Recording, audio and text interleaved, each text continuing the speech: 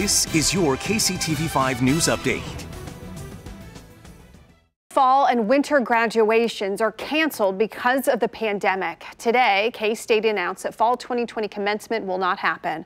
That includes ceremonies set for the Manhattan and Salina campuses.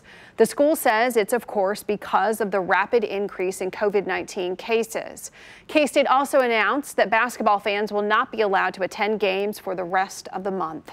At KU, they are sending test kits home with students who live in campus housing, and so they can complete the test before returning to school for their spring semester. The school's housing website says that all on-campus housing residents must complete a COVID-19 saliva test and receive their results in order to return to housing. Students will take that test in January, send it out to a lab in a prepaid envelope. KU is currently slated to begin its first day of spring classes on February 2nd. Sunglasses on Wednesday, everyone, and a windy day. That'll push the high to about 70 degrees.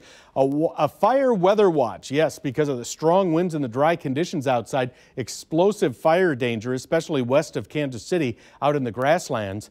Forecast track, and it does show rain coming in over the weekend. Friday night may be the earliest. Saturday on and off rain, and Sunday likely wake up to showers. Question is, how much is coming? Heaviest from Garnett to Butler and Clinton. Could see 1.5 inches or more there. Anywhere from about 1/2 inch to maybe 3/4 of an inch along that I-70 corridor, with 1/4 inch amounts expected from 36 Highway and north across northern Missouri. 70 and sunshine Wednesday, 76 Thursday, 70 Friday. Beautiful end of the work week.